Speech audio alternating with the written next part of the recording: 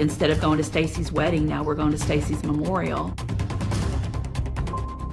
She's buried in her wedding dress. She was really excited about getting married. She really loved Jimmy. She told me that she wasn't very excited to get married because she was sleeping with a black guy named Rodney. Wow, you need to be careful with this. They found that Rodney Reed's DNA is identical to the DNA recovered from Stacey Stites' body. It must be in charged with something. If Rodney Reed did have a relationship with Stacey Stites, doesn't that complicate your case? He was a black male having sex with a white girl. I knew my son had been railroaded. I got to fight these people to save my son's life. Free Rodney Reed! Free Rodney Reed!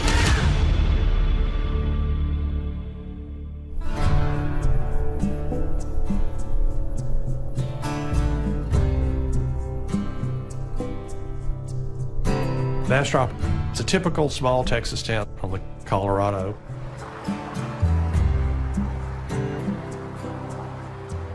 It's a town that represents a wide swath of what Texas is all about. Certainly the churches, football on Friday nights. All Bears. Bastrop led 76-9. That is not a typo, folks. I grew up here. My dad grew up here. My grandparents grew up here. Louisiana has a town named after the same guy that's called Bastrop, but we say Bastrop. I'm a fifth-generation Bastropian. Bastrop is known as the home of the Lost Pines. It's an old town, and there's a lot of history.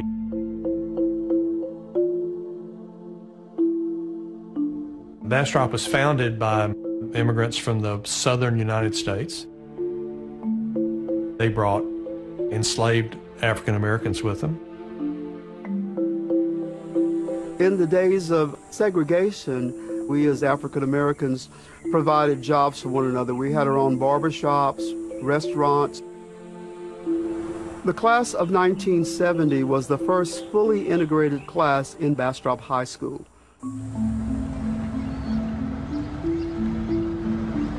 In the mid-90s, even at that period of time, the African Americans and the whites were, I think, separated in a lot of ways.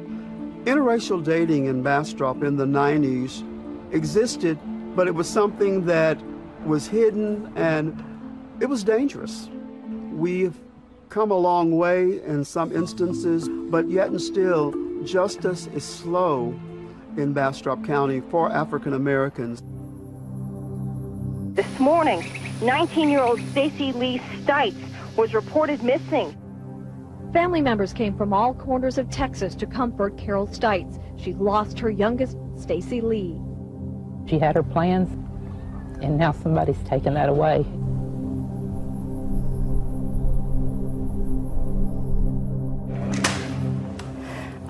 I think you just about got it. Where am I? You're in the far end there. Yes, yeah. Gravity takes hold. There you go. Yep. It's been 24 years since you lost your daughter, Stacey. Yep. Tell me a little bit about Stacey. Stacey was your youngest of 5. I found out that I was pregnant with Stacey, and I had cancer at the same time. And so I put off any drugs or any chemicals to keep that child alive until I had her, because that soul was more precious to me than mine. From the time she was able to move, she was up and at 'em. She was like the white tornado. That's exactly what they called her when she was little. She was into everything and did everything and friends with everybody. I was friends with Stacey in high school. We were involved in some church groups and sports together. She was just kind of like a sunflower, sunshine. She was funny. She was always cracking jokes. She didn't really take a lot of things seriously. She was always in the moment. She was looking for what everybody does, young love. Go away. Stacey lost her father as a child, and apparently it had quite an impact on her. According to friends and family, she seemed to lose her way for a while. She ended up pregnant. She was 15. Mm-hmm. Yes, devastating. It took two of my daughters to get me in a room upstairs by myself to let me know what had gone on. She did decide to give the baby up for adoption.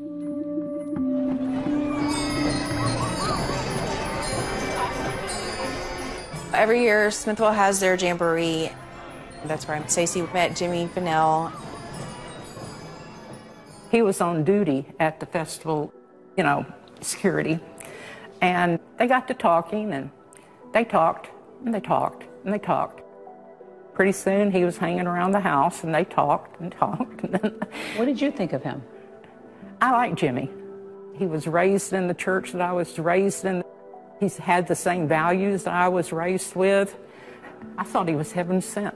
This guy was here, and it was just about everything that I wanted in a son-in-law. She was more outgoing, he was a little more conservative, but I thought he was good for her. That's the picture of her and him. That was at his graduation when he became a policeman. Jimmy began working for the Giddings Police Department. Stacey was very excited about their relationship. Stacey moved in with Jimmy in his apartment upstairs, and Carol lived in the same building downstairs, catty corner to Stacey and Jimmy's apartment. They moved in together and they said, "We're engaged, we're getting married." So that was just about, okay, at least you're getting married. You're not going to live in sin, as I would think of it. It was going to be a big wedding. She was so excited. She had planned every detail. Here's the thing for the Georgetown Church of Christ, the fees and the use of the church facilities. Yeah.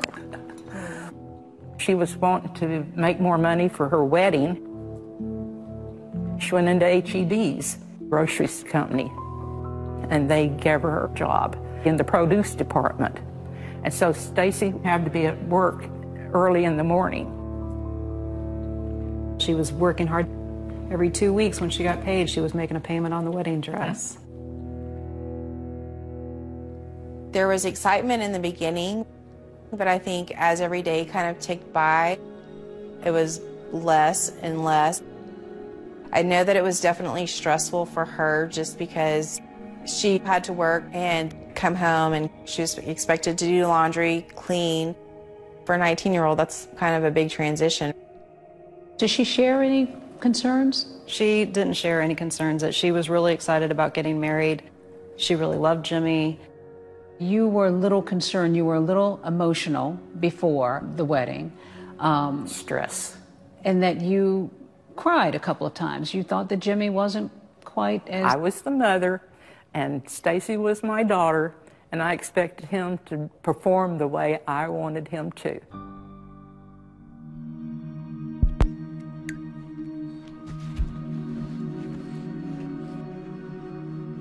My name is Athena, and we were besties, high school. This is going back in time. Oh, wow. Stacey called me and told me that she's getting engaged and getting married. And Stacey never sounded like a giddy girl in love. She sounded giddy about her wedding and planning her wedding and making things for her wedding. But she never talked about Jimmy. I think that she started seeing sides of Jimmy that he was very possessive, and it was kind of his way or no way. And I don't know that she was necessarily comfortable with that, so I think that they started butting heads. Tell me, Carol, when you got the call. H-E-B's called. It said that Stacey hadn't got to work. That's the first inkling that something is wrong. We didn't know what to do. We made flyers and started walking door to door, hoping that we could find her alive.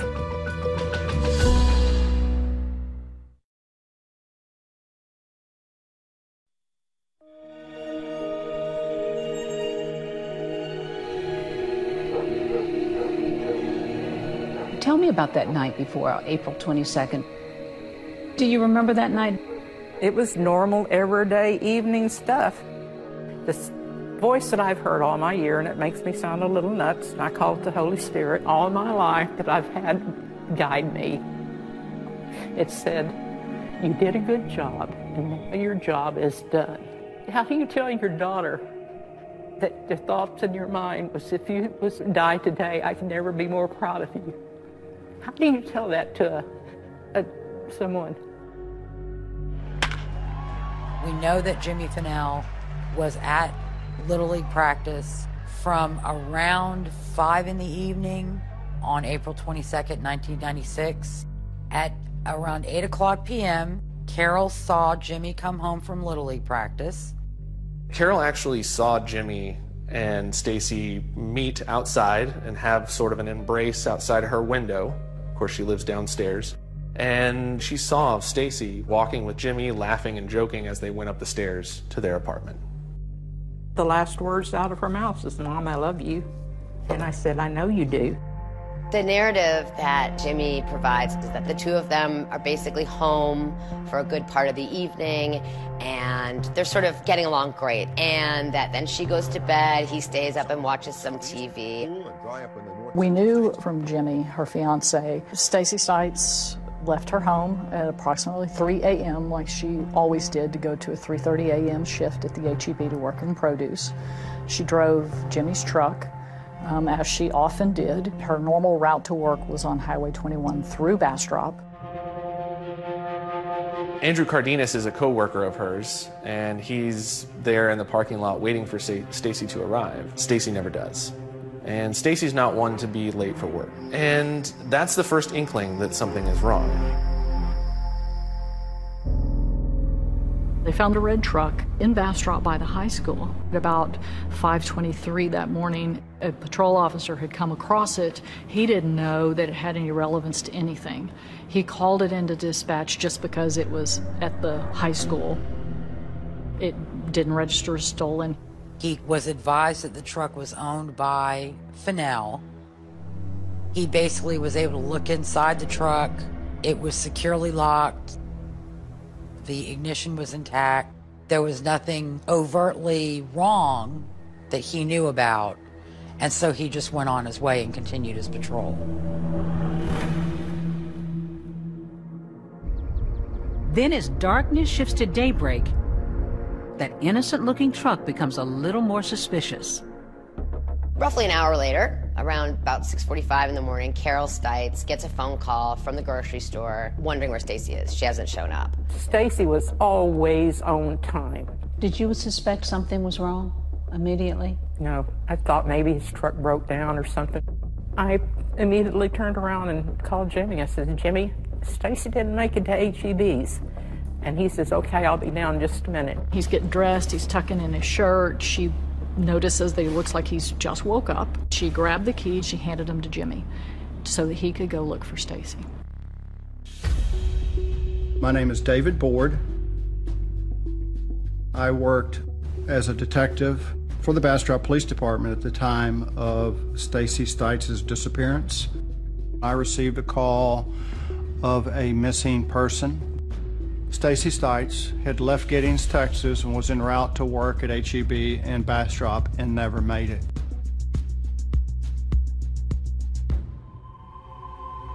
When the call comes in that Stacey's didn't make it to work, then dispatch and the patrol officer had sort of a uh-oh moment, and they went back. Her pickup truck was at the Bastrop High School, so I responded there. I remember there was a belt. A part of a leather belt was located outside the truck. Now we've got a missing person, and we've got the car that she was supposedly driving that morning. So we're gonna put these together. They impound the truck. Once Jimmy Fennell, Stacey's fiancé, unlocks that truck for investigators, they ask him to take a look and point out anything that seems unusual.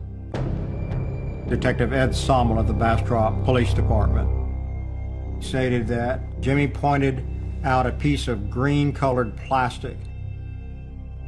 Jimmy stated that it was part of a glass that Stacey drank out of, and that it was not in the truck broken like that before.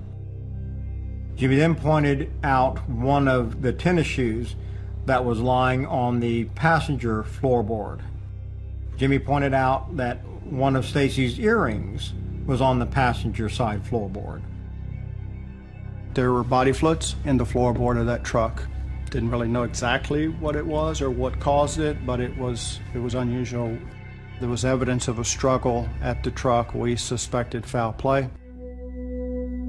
The police chief questions Jimmy and says that he's visibly shaken and very concerned, but not in a state of panic. Then Jimmy identifies that belt found outside the truck as Stacey's, and that's when he breaks down. Then he goes home to be with Stacey's mom, Carol, to wait. Since her truck was found, she was nowhere around. The Texas Ranger, Rocky Wardlow, was contacted. We went up in the helicopter, searched all over Bastrop. What was going through your mind, Crystal, all day? Hoping that we could find her alive, but still have dread.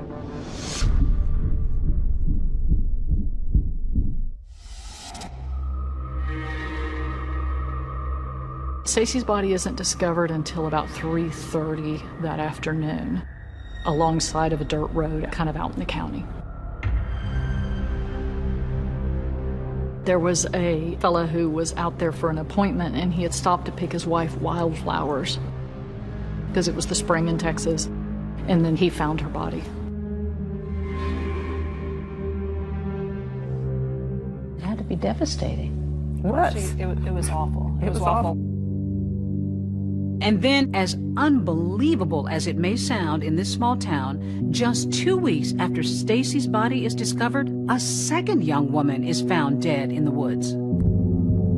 The citizens of Bastrop were believing they may have a serial killer on the loose.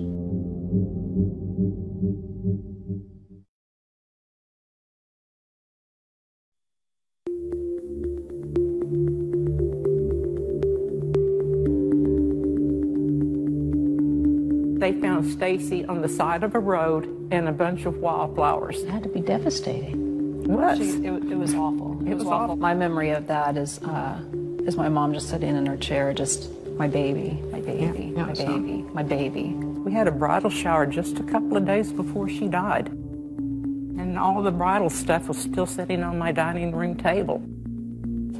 How did you even process that? The pastor from the church is the one who told me, and my question to him was, how could God let this happen? Things happen. You know, this is the devil's world.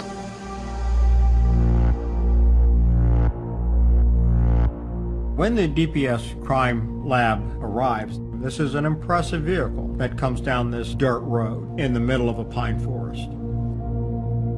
Exiting were photographers, serologists, physical evidence collection people. This was quite a unique crew to show up in this little sleepy county of Bastrop.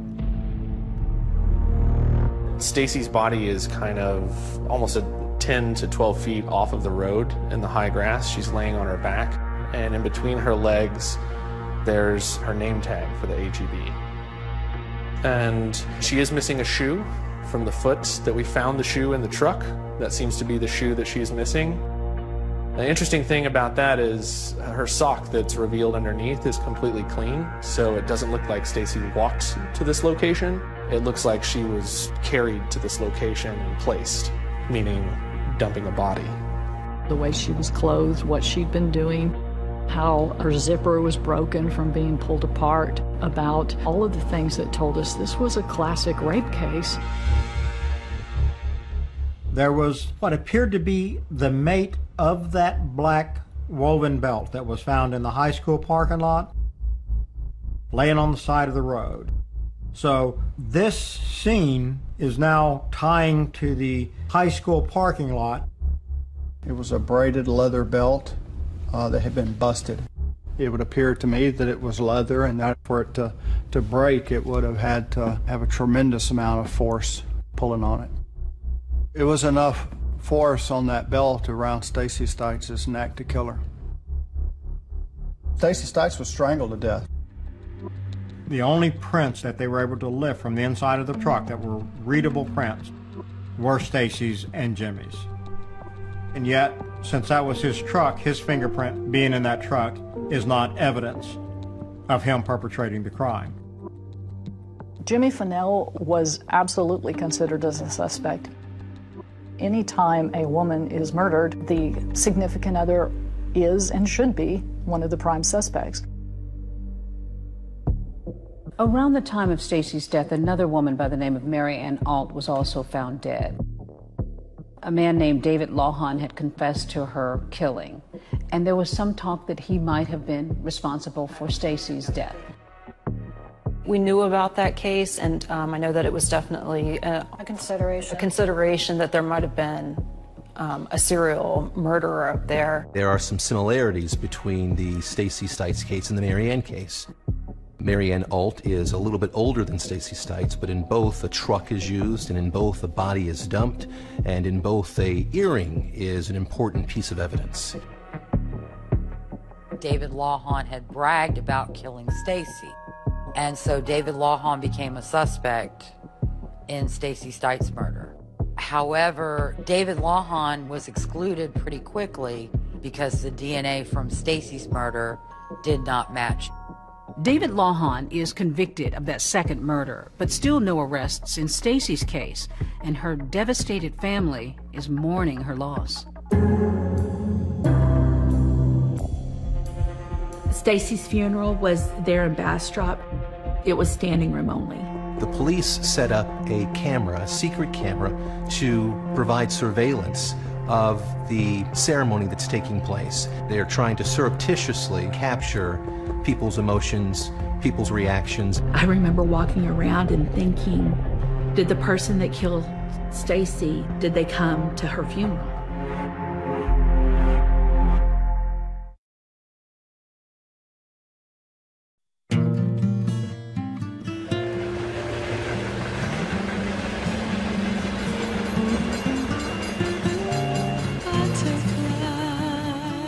There are very few murders in Bastrop, a sleepy little southeast Texas town. Broken wings. And this one to be a young girl who went to high school, played sports, was active in her church.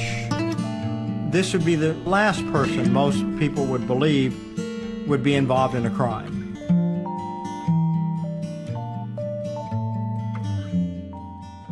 There are 32 H-E-B employees from Austin helping out at this Bastrop store. A small favor, they feel, for fellow workers trying to cope with a traumatic experience. Very sad for what happened. Almost all of the more than 100 workers from this store are attending the memorial service for Stacey Stites.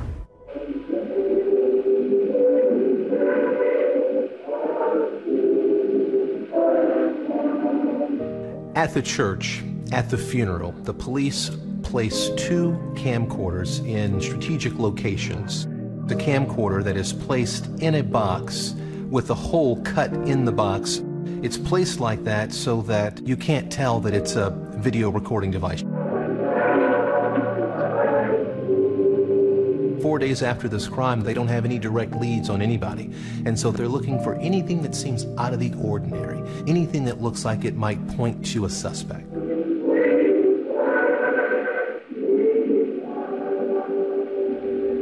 We were supposed to be getting together for a wedding in a few weeks. Instead of going to Stacey's wedding, now we're going to Stacey's memorial. It was devastating to all of us, including Jimmy. He was definitely a man who had just lost his fiancée.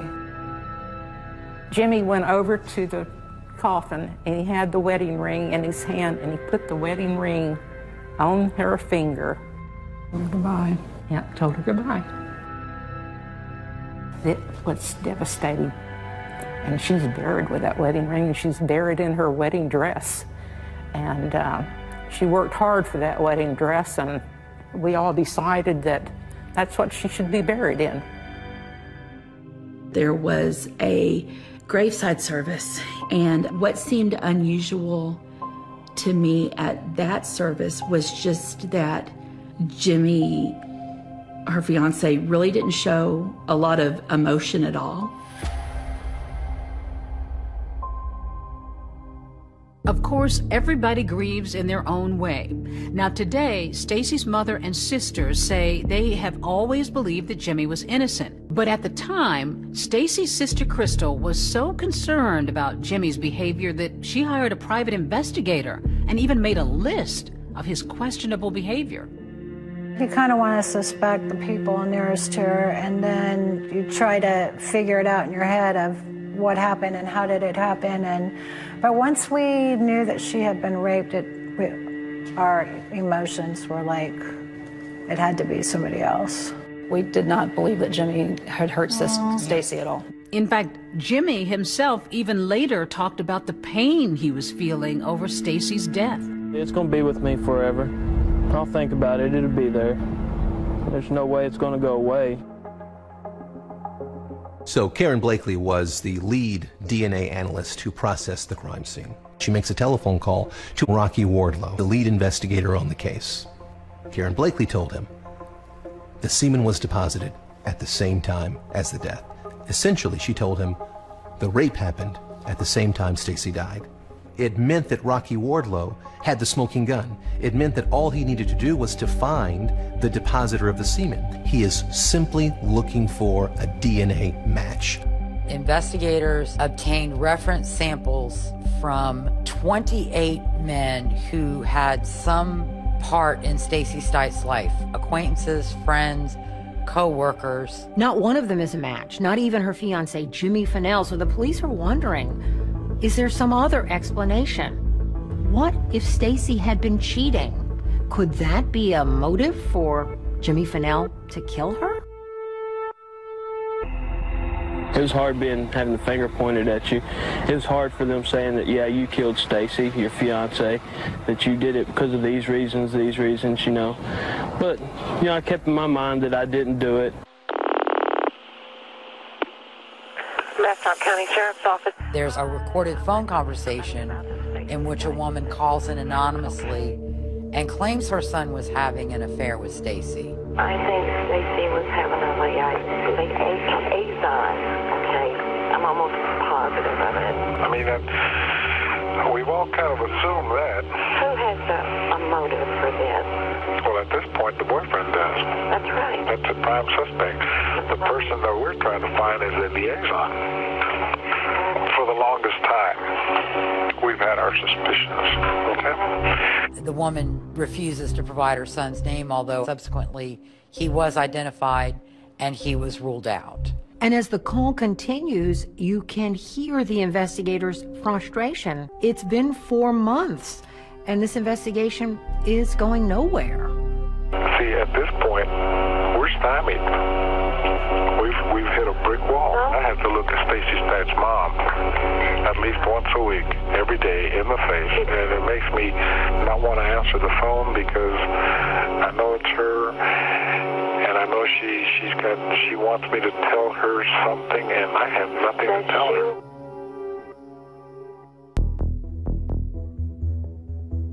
We can see that Rocky Wardlow continues to look at Jimmy Fennell through 1996 as his investigation continues to go on. We can see that because he gives him a polygraph test.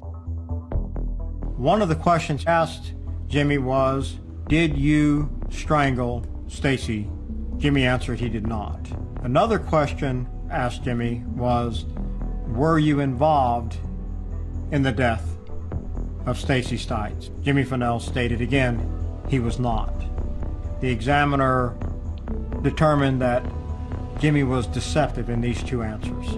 Jimmy, in defense of himself, said that he was emotional, that all he could visualize in his mind was her lying deceased in the casket.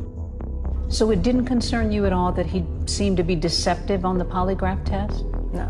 Nah, I think we would talk about it and think that he was just upset. I think he felt bad that he didn't get up and take her to work that day. And then you feel like if I had been there, this wouldn't have happened. Right.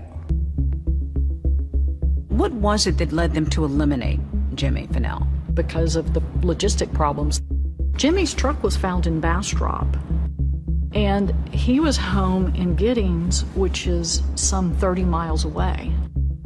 And so that was the problem, is that law enforcement could never make it make any sense that Jimmy had any involvement in this, because they couldn't figure out how he ever could have gotten back home. Unless he had a friend who might have given him a ride. The investigators, the Texas Rangers, explored the possibility that somehow maybe someone had helped him, and they could never find anything or anybody that credibly could have helped him. They looked at the mileage on the different patrol vehicles there at Giddings PD where he worked to see if there was any of those that were off, and there weren't. They looked at whether there were bus fares for people that night, and there weren't any. They looked at cab fares to see if there was some way he could have taken a cab. Jimmy Fennell himself has always insisted that he is innocent. They thoroughly vetted all the evidence they had, and they cleared him. It was only after they matched the DNA to somebody that they dropped Jimmy as a suspect. Another woman is violently attacked, and this woman lives. And her case is about to change everything. I'm one of the investigators on the Stacey Stites murder. Do you even know who she is?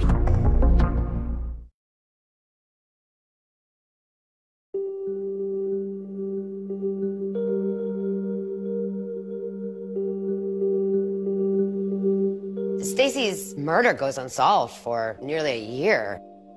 The cops are ostensibly looking at Jimmy and maybe in a couple other directions, but nothing's really happening. 1996 was an election year. Richard Hernandez won the position of the Bastrop County Sheriff. Hernandez announced that he would solve the murder of Stacey Stites within 6 months of taking office. Richard Hernandez seizes on the Stites case, and this investigation begins to speed up. Wardlow is looking for a DNA match. That's the smoking gun. Linda Schluter was another woman who was about 19 who had been abducted and beaten. Linda Schluter was at this payphone in Bastrop, and there's a man who's kind of bothering her. And he picked up the payphone next to the payphone I was on. He proceeded to ask me if he could get a ride. And he said, "I'm gonna freeze to death." I felt bad, so I said, "Fine, I'll give you a ride." Once we took a ride on Main Street, he started to get out, and he got back in really quick, and he said, "Don't I get a hug?" And the next thing I know, he grabs me by the back of my hair with his left hand and proceeds to slam my face into my steering wheel. There's an incredible fight happening in the car. She basically gets away, and this guy takes her car and drives and then sort of crash abandons it somewhere down the road. Deputies arrived, took her into Bastrop. They photographed her injuries. They took a statement. I described the man that I gave a ride to. The police automatically knew who he was. They presented 6 African Americans on a piece of paper. This is the one who attacked me. The police told me that his name was Rodney Reed. Mr. Reed was arrested, and later he was released without posting a bond. He was just released. The way in which Linda Schluter was attacked really lent itself to the police narrative of how Stacey Stites was attacked. Rodney Reed surfaced as a suspect wholly and exclusively because he tried to abduct Linda 6 months after Stacey's murder, and a detective told the ranger about the case, and the ranger said, "Oh my God, that sounds like the Stites case." Rocky Wardlow, the lead investigator from the Texas Rangers, he's wondering, do we have Rodney Reed's DNA on file? And it turns out they did have a sample of Rodney Reed's DNA in the system. Because he had been involved with a woman in 1995 in some sort of a relationship. And she alleged that Rodney Reed had sexually assaulted her in her apartment. I responded and conducted a crime scene investigation. She ultimately declines to pursue charges against Reed, and that case is kind of dropped, but the police retain this biological evidence. Texas Ranger Rocky Wardlow, he requested that the serologist take the DNA off a washcloth and various other items collected in October 1995 and compare it to the DNA collected off Stacey Stites' body. It was a match. They found that Rodney Reed's DNA is identical to the DNA evidence recovered from Stacey's body.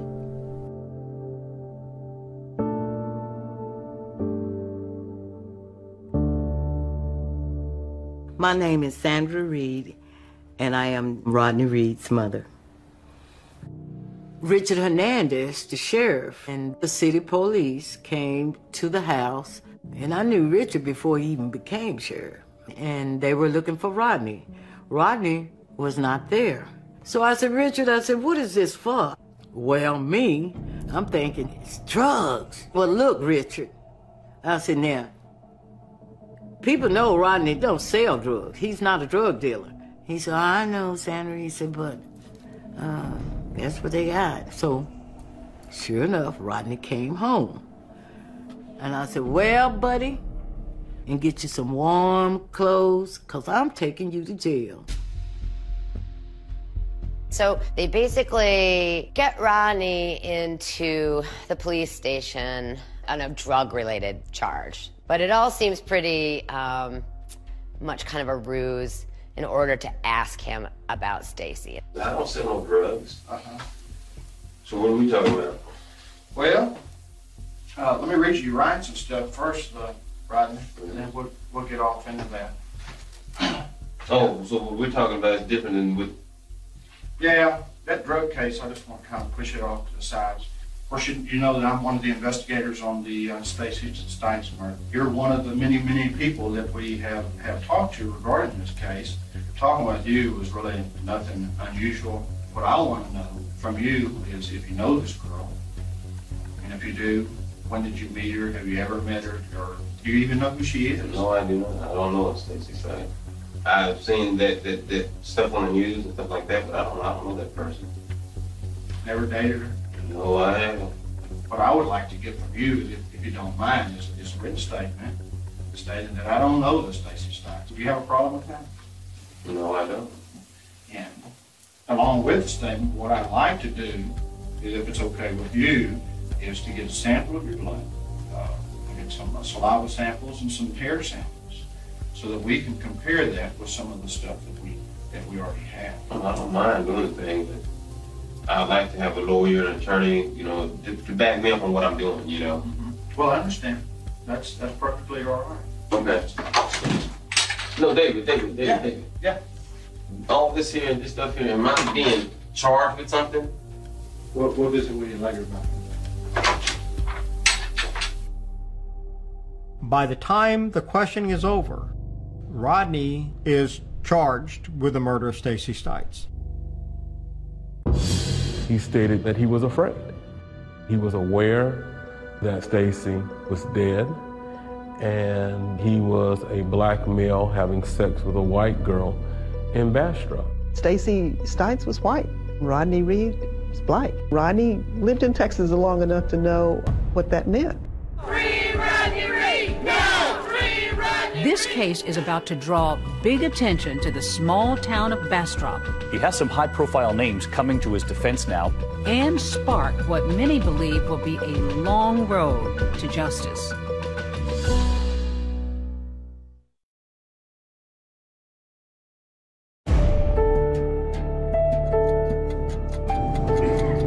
You're sitting here with me and the clock is ticking. To put them to death for something that they know that they did not do. I got to fight to save my son's life. How can you tell your daughter, if you die today, I can never be more proud of you? We know for sure, 100% positive, that Rodney Reed murdered my sister. We did not believe that Jimmy, her fiance, had hurt Stacey at all. They cleared him. An insurance lady provided an affidavit saying that Jimmy Fennell says, if you ever cheat on me, I will kill you and no one will ever know about it. What did the state completely get wrong as far as you're concerned about her death? Everything.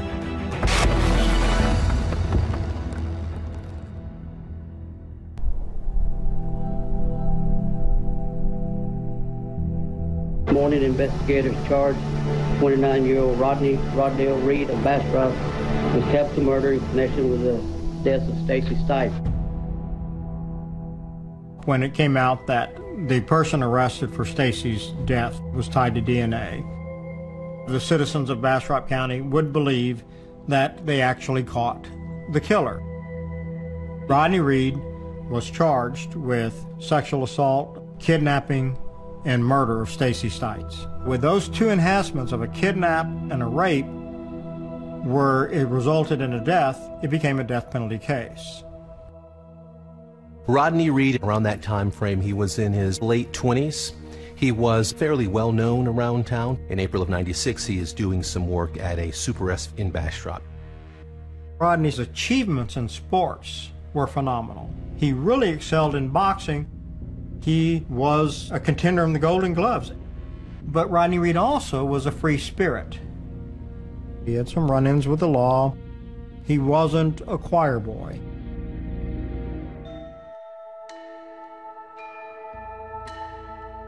He had told me, Mama, I'm dating a girl and she's engaged to a cop. And I had warned him, Rodney, you have too many irons in the fire and you're gonna get burned. He said that they had a relationship, a consensual relationship. There has never been any evidence whatsoever that there was any type of relationship. There's no notes, there's no letters, no phone records. My son was arrested for the murder of Stacey Stites. I knew it was a lie instantly. I'm hurt to the core. And at the same time, I got to fight these people to save my son's life. I found a lawyer by the name of Jimmy Brown. He was a good lawyer. I went out to meet Rodney. I knew that he initially denied knowing Stacey, and I asked him about that. Rodney stated that he and Stacey were having sex. Stacey would pick him up at various locations, one being the H-E-B parking lot. It wasn't boyfriend, girlfriend, it was purely sexual.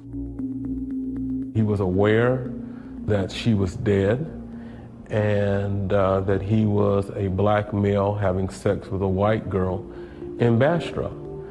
He stated, quite honestly, that he was afraid. I did tell the family, you're going to need resources to get experts. Rodney Reed's family is not wealthy, and they're going to need at least $50,000 to retain an attorney. And very shortly, it becomes very obvious that the Reed family is not going to be able to raise the money.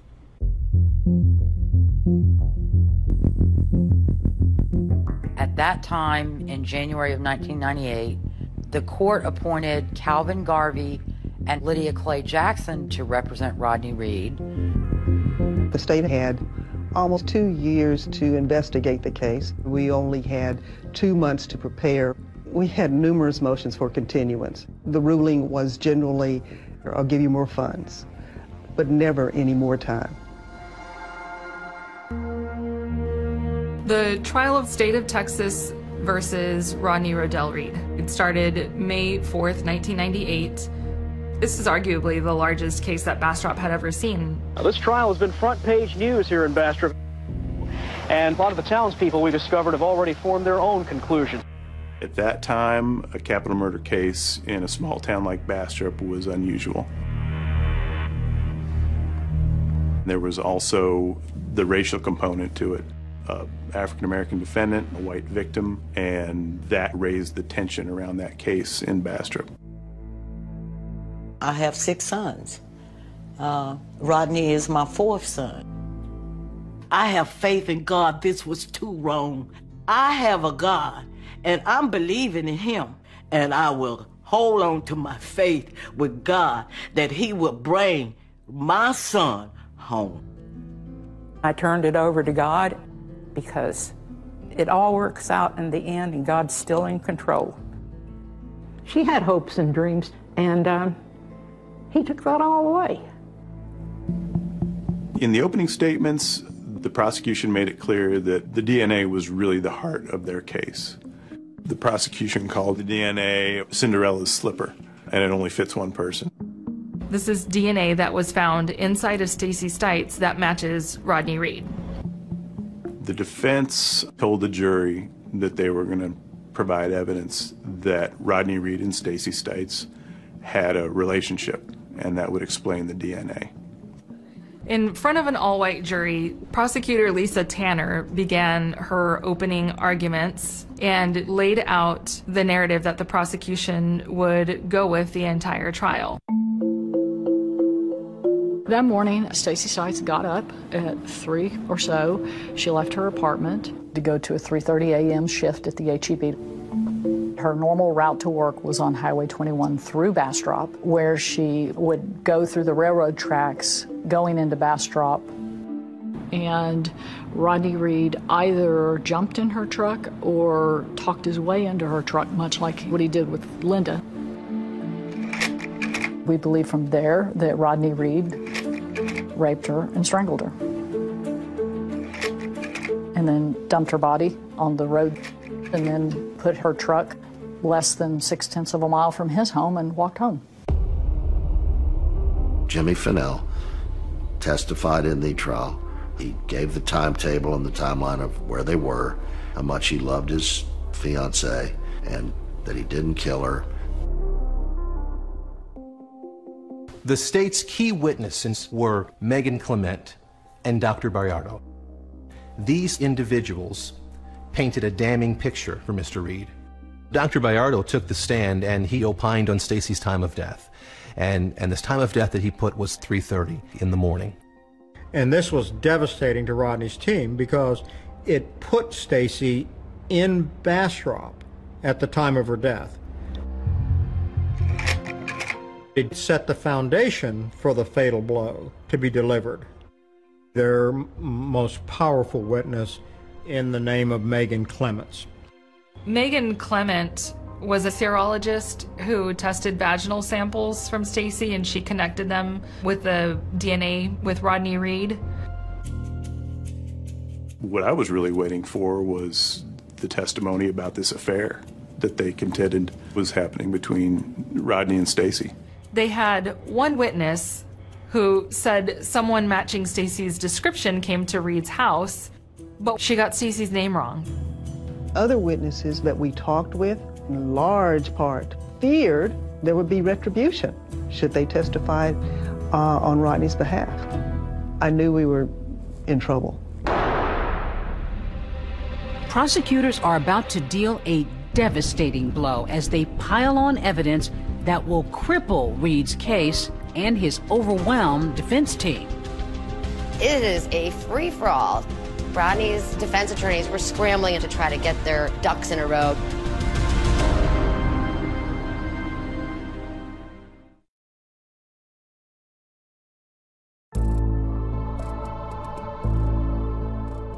The trial really seemed like the prosecution show. They had their DNA evidence. They brought out their specialists. The linchpin of the whole case for them was they had Rodney Reed's DNA inside Stacey Stites. The big weakness in the defense's case was after they told the jury they were going to show evidence of this affair, they weren't able to produce witnesses to testify about it. When the prosecution came over to the jury and said, the secret affair between Rodney Reed and Stacey Stites was so secret that Stacey didn't even know it existed. I think that really sold the jury.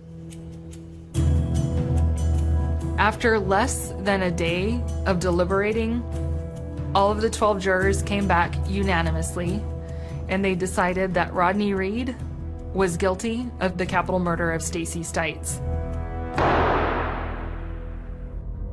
It was not an easy decision. It was very hard. There was a lot of pressure. We considered all the facts, and I believe that justice was done. With 12 white jurors, you know, this is something that you expect Just like I said before, you know, I had built myself up already for this verdict that they were going to give. Since the jurors had found Rodney Reed guilty, now they have to determine what his punishment is for the crime of capital murder. And there's essentially a second trial. This second trial is to determine whether or not he is to be sentenced to death or spend his life in prison. During the punishment phase, the prosecution can bring up anything about your background, prior bad acts, accusations, things that haven't even been proved in court, to try to convince the jury that you deserve death. The lawyers for the state bring in unadjudicated rape allegations that they say Rodney committed, but was never charged with until after he is going on trial for Stacey's murder. But the defense said they didn't have time to investigate the claims of any of these witnesses. Among the witnesses who testified was Vivian Harbottle, who was raped 6 months before Stacey's murder in October of 1995 along the railroad tracks in the area. It was dark and I'd been drinking, and when the police wanted to show me a lineup, I said no because I couldn't identify this person and I didn't want to pick the wrong person. I think it was like 6 months to a year until they called me in to say that they had matched the DNA to Rodney Reed. I had no idea who Rodney Reed was. One of the other witnesses at the punishment phase was a young woman by the name of Angela Hamby. Angela Hamby was a 12-year-old girl that lived in Bastrop. Sometime in '89, in the first week of September '89, she was raped. That case went unsolved for years until the advancement of DNA, and the DNA that was collected from Angela Hamby was cross-referenced with Rodney Reed's DNA, and it was a match. You also have the Linda Schluter case where the states decided that all of these additional cases were committed by Rodney to bolster the notion that he had murdered and raped Stites. When you have witness after witness after witness coming and saying, the man who's seated next to you did these terrible things, taking a toll out of your client who's told you that no, he did not do that. Convicted murderer Rodney Reed is on death row in Huntsville. A judge formally sentenced him today for the murder of 19-year-old Stacey Stites. It's devastating news for one family. They got to cap the murder out of the deal, and that's what they wanted. That's true too. News of justice and relief for another. I'm really glad that justice was served and that the system really does work. When he was sentenced to death, Deborah, did you have any doubt about whether this was the right person? We haven't had any doubt at all. No. We know for sure that 100% positive that Rodney Reed murdered my sister. I knew my son had been railroaded. For someone to put them to death for something that they know that they did not do. Once a defendant is sentenced to death in a capital murder case, the state will pay for all of his appeals up to his exoneration or execution. If you look at the entire universe of what has come up as evidence since Rodney's been convicted, you get a very disturbing picture. While Reed is appealing his death sentence, some startling claims emerge from a Texas Rangers investigation into Stacey Stites' former fiancé, Officer Jimmy Fennell. I just got raped by a cop. Okay, I need you to call. Are you there with him?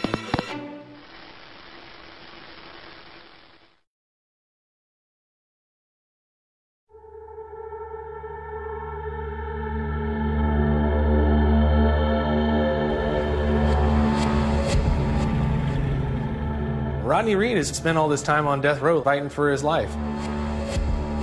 But what's going on with Jimmy Fennell?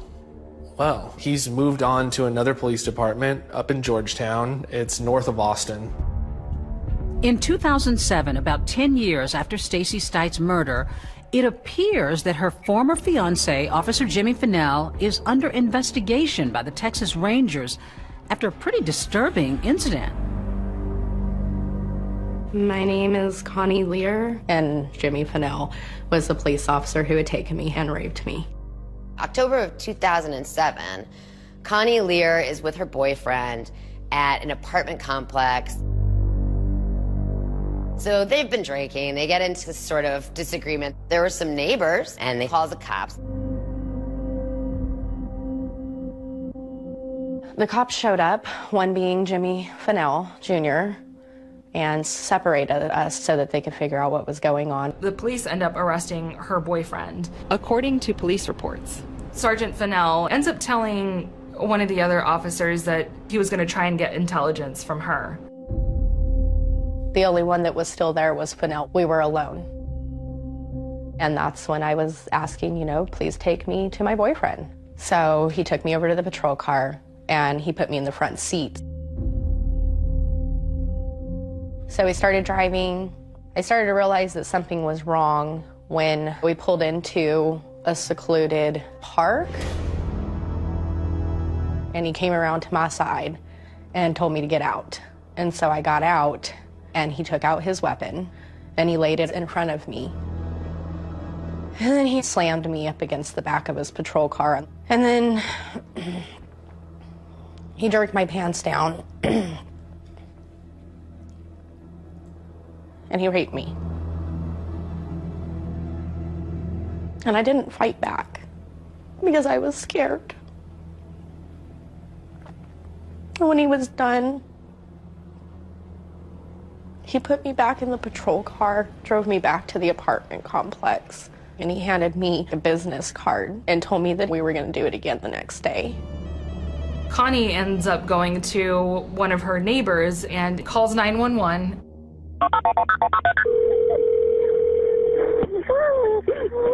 911, what's the address for your emergency? Oh, God, save me. Okay, what agency was the cop with? Was it Georgetown or? It was Williamson County, Georgetown, Texas. I don't want to come back here. Okay, we're going to send somebody out to help you, okay? Why won't you drop me off? It's going to be a different officer to come talk to you. I want an ambulance and a red kit. Can you stay on the phone with me? Okay, I'm on the phone with you. I'm not going to hang up, okay? Only a couple of minutes went by, and I noticed spotlights. I saw the patrol cars pulling in with no ambulance. And the closer they got, I realized that the first police officer in line was Jimmy Fennell. Okay, Connie. I saw him. He got out of his car. Now, please help me. Okay, Connie, listen to me. I have his car scrunched up in my head. Ma'am, this is the same cop who Okay, do you see the ambulance? It's not an ambulance, ma'am. Okay, Connie.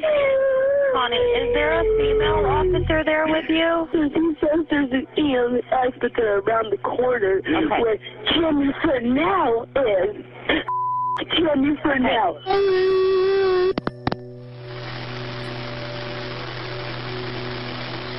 And according to what one of the other officers wrote in his report, Sergeant Fennell tells an officer she's claiming that I raped her. Connie says she was then placed in a police car and then forced to take back her claim that Fennell raped her. And I looked into the patrol camera, and I said I made the whole incident up. And after I was done, he said, okay, well, you're under arrest for public intoxication. Put your hands behind your back. After Lear was taken to the Williamson County Jail, she called 911, and she got the attention of the sheriff's office and the Texas Rangers. A criminal investigation was opened that same day. Connie Lear was released from jail and taken to a hospital for treatment. The charge against her was dropped. A few days later, formal charges were filed against Jimmy Fennell. Jimmy Fennell Jr. now faces charges of sexual assault, kidnapping, improper sexual activity with a person in custody, and official oppression. You know, if he got convicted on all of those charges, Jimmy would face more than 99 years in prison. Instead, he pleaded guilty to 1 count of improper sexual relations with a person in custody and 1 count of kidnapping. He was sentenced to 10 years in prison. I mean, the mugshots of Jimmy Fennell make him look like a monster, but up close and personal, just a likable country boy. In no way am I denying that he committed a crime, because there was misconduct that he admitted and took responsibility for. The DA never talked to me about plea agreements. That wasn't their choice to be made, that was mine. After Jimmy Fennell goes to prison, it's discovered that he was the subject of several internal affairs investigations that involved allegations of sexual assault and misconduct. According to police reports, he had this pattern of targeting certain women, and it seemed like he was really targeting women who were vulnerable, and he would use those as leverage to get them to do sexual acts with him. Jimmy Fennell's defense attorney, Robert Phillips, told ABC News that authorities apparently thought so little of these extraneous offenses that none of them were ever prosecuted, nor did these women ever testify in court.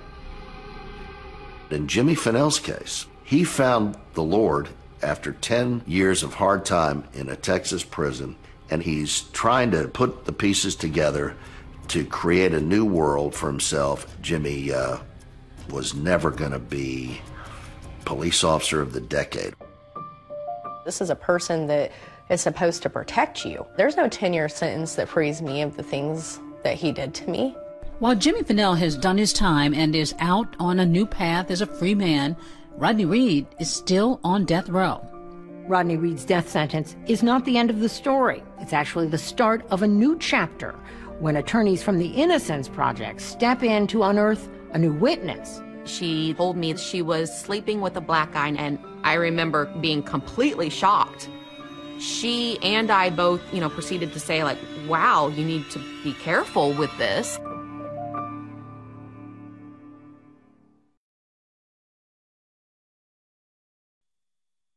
Open the eyes of my heart, Lord. Open the eyes of my heart, Lord. Open the eyes of my heart, I want to see you. Open the eyes of my heart, Lord. Open the eyes of my heart, I want to see you. Lord, I want to see you. I want to see you. See you high and lifted up to see you. Well, I think it's pretty hard for an African-American man to be accused of raping and murdering a white woman in the state of Texas, be found guilty, and not receive the death penalty.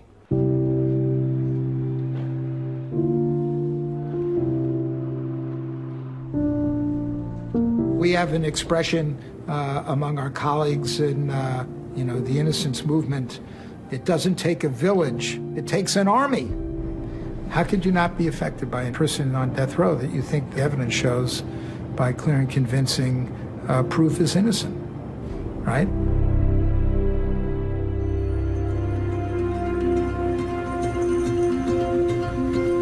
What I spend my time doing is calling individuals who may have information from that time back in 1996 who are willing to come forward. It's an enormous challenge. We are in a position now where 24 years later we're having to go out and try to speak to people and ask them about things they might have seen a quarter of a century ago.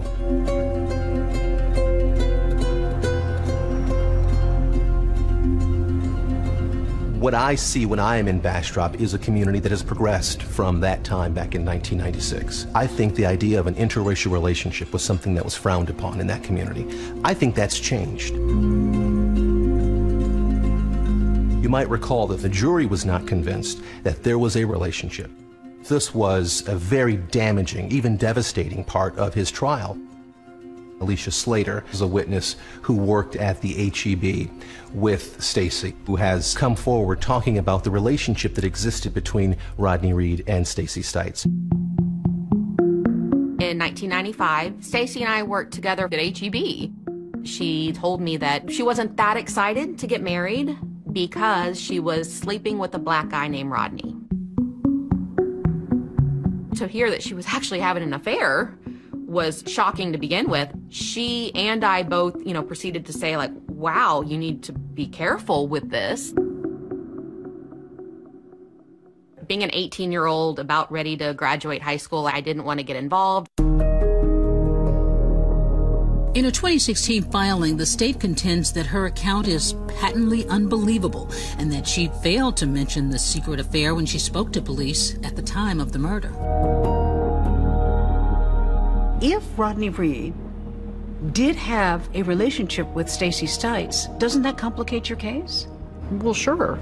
However, it's awfully hard to find this evidence credible that he miraculously has this secret affair with this girl, and somehow his semen hangs around for several days. Which science says it can do. There are exceptions. There are no absolutes in science. That's why you look at all of the extraneous evidence as well in conjunction with just the DNA. When you look at the actual police reports of the investigation, there was a lot of mistakes early on. One of the key mistakes from the first day, it is Murder Investigation 101 that you go to where the last person saw that victim.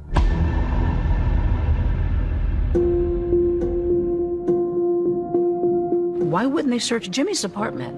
I wish law enforcement would have searched the apartment. I'm not going to lie to you and tell you that, it was okay. But I will tell you this, I've been doing this a long time, and never once have I ever had a case where I didn't at some point say, gosh, I wish law enforcement would have done whatever it is, X. They were looking at Jimmy, but yet they turned his truck back over to him within a week. After they had fully processed it. But if they're looking at him as a suspect, why would they turn his truck back over to him? Well, why wouldn't they? Forensically speaking, they did everything that was available to examine the truck forensically at the time. And so it wouldn't have made any sense for them to keep it. He needed wheels. One of the challenges that I've had specifically working on this case is getting witnesses to come forward. The problem has been they're fearful. But we have 9 new witnesses in this most recent appeal. One of those witnesses is an insurance lady. She's trying to encourage Stacey Stites to purchase some insurance on her life. And Stacey sort of laughs and says, gosh, I'm so young. I have no need for insurance. And this insurance lady provided an affidavit saying that at that moment, before she can say anything more, Jimmy Fennell then says, if you ever cheat on me, I will kill you and no one will ever know about it.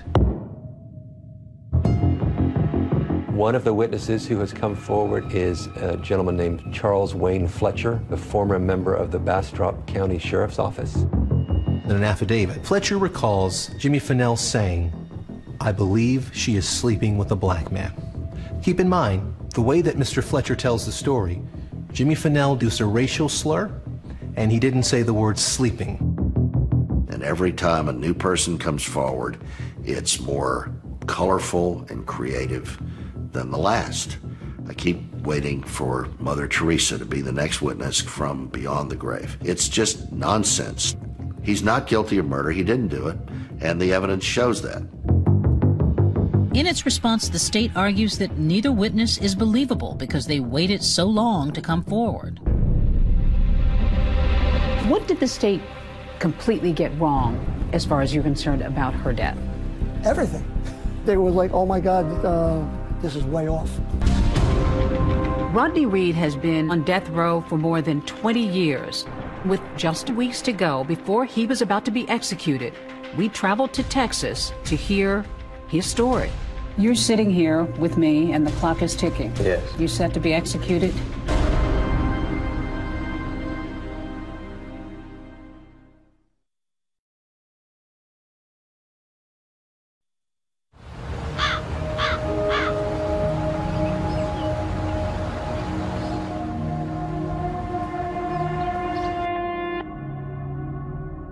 Bryce Benjet and this whole team of lawyers have been working on this case and struggling so hard for so many years. So one day I get a call from Detective Sergeant Gannon, and he had been looking at this independently. And he says, I found something new, and you guys got to hear about it. This homicide detective pointed out what he thought was obvious. That was a big deal. Detective Gannon. So Detective Sergeant Gannon. Nice to see you. You're former NYPD. Well, it's homicide, right? Yeah. The state's case essentially was that she was intercepted on her way to work, that she was raped, and that she was strangled. What did the state completely get wrong as far as you're concerned about her death? Everything. It was like, oh my God, this is way off. What was way off? Time of death was way off. It was hours earlier. I give a lot of credit to Kevin Gannon because he did point to the key scientific evidence that really showed that they were all wrong. And then when we take this to the actual medical examiner who testified, he gives us a sworn statement that said nobody should have relied on what I said. Here's what the medical examiner wrote. My estimate of time of death was only an estimate and should not have been used at trial as an accurate statement of when Miss Stites died. It's one of the great things about the system. In a way, you can go back to court, not as easily as it should be. If you can get the proof, you should be able to get an exoneration. Family and supporters of Rodney Reed gathered in the Bastrop County courtroom today. Rodney Reed's defense attorneys are trying to include forensic evidence from that 1996 murder that they say will prove his innocence. Michael Baden, B-A-D-E-N. Dr. Baden has weighed in on some of the biggest cases from O.J. Simpson to George Floyd.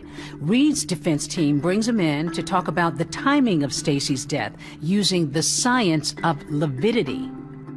The lividity is because of the settling of the red blood cells in downward position. After about 4, 5, 6 hours, the lividity stays, and that's called fixed lividity. In this instance, there was fixed lividity of the front of her body. Not on her back, as her body was discovered. That means that Stacey Stites was dead in a different position 4 or more hours prior to the time of that 3 to 5 a.m. window in order to get that way. All that shows that this homicide occurred hours before 3 a.m. at a time that she was just with Jimmy. Now, he mentioned that there was other factors. Yes, there was another, which is called classic sign of death, rigor mortis, which stiffening of the body. After somebody dies, it begins to set in where the body stiffens and contracts. And that process begins and goes through a period of about 12 hours and then begins to slacken. We have videotape of the body of Stacey Stites being examined, manipulated, and put into a body bag. That video shows that she can be put into that body bag and her arms folded.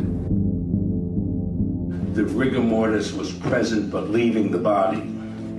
So this would put it about 20 hours, something like that, of death where the rigor has come, stayed, and then started going away. And that is very powerful scientific evidence that, again, the time of death is way before that 3 a.m. to 5 a.m. window of the prosecution's case. If she's killed at midnight and not 3 a.m., then Rodney Reed is excluded as the killer. So according to the defense's legal filings, the perpetrator then becomes Jimmy Fennell because he said he was in the apartment with her that night. No, not based on any of the credible evidence or physical evidence or forensic evidence. It's a concoction of creative, brilliant lawyers trying to save a condemned man. And the state argues that none of these methods establishing the time of death are totally reliable or have pinpoint accuracy. And Dr. Baden agrees. I agree with that, yes. That concludes the hearing. We gonna win, Rodney. Love you, baby. The judge says the new evidence is not compelling enough for a retrial. The judge said he rejected Bodden's testimony because it would not necessarily have changed the opinion of the jury, and that other evidence of Reed's guilt was strong. The court went on to say that Dr. Bodden never examined the body and that he based his opinion on crime scene reports, videos, and photos. In the meantime, another court has set an execution date for Rodney Reed. A state judge granted prosecutors' request to set Reed's execution for November 20th. At this point, there is outrage all over the country about this execution. The national media has gotten involved. And in the middle of this outcry, I traveled to Texas and sit down with Reed on death row. You're sitting here with me and the clock is ticking. Yes. You set to be executed? I hope not, but yes, I am holding on. Not just for myself, but for my family.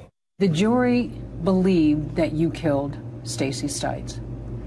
Did you rape Stacey Stites? No, I didn't. Did you kill Stacey No, Stites? I absolutely did not. How would you describe your relationship with her? Were you in love with her? I couldn't say that I was in love with her. We were both in relationships. I was seeing someone else. She was seeing someone else. So it was a casual, sexual relationship? Yes, that's all. If I wouldn't have known her, if I wouldn't have been associated with her, I wouldn't be in this situation. But this is the situation that was handed to me. I have to accept that I'm here now for something that I didn't do. Earlier this week, attorneys for Reed sent a new letter to the governor to ask for a delay in the execution. What's on the line is pretty much everything. We had unprecedented support from really all over the world. Kim Kardashian West asked Rodney, is there anything that I can do to be helpful to this case? Something's off here. Something needs to be done. Free Rodney Reed! Free Rodney Reed! Free Rodney Reed!